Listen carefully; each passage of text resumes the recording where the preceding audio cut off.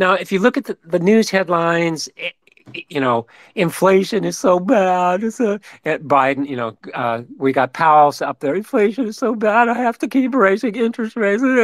But, this is the guy who was saying last year, we're not even thinking about raising interest rates.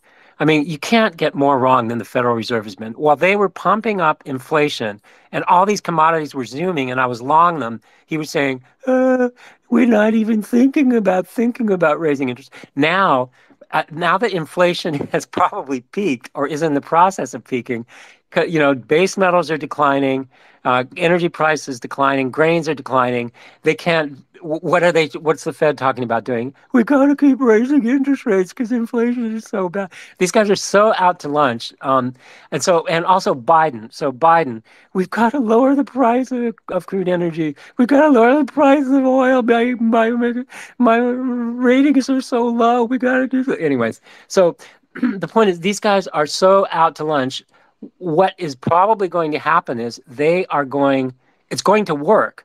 So whatever Biden, the way the markets are set up at the moment, what Biden wants to do is to get more oil flowing from Saudi Arabia. So I think if they do something like that, like Iran, et cetera, Venezuela, more energy from more production from OPEC, things like that, it's going to work. It's going to drive the oil price down at this point in the cycle.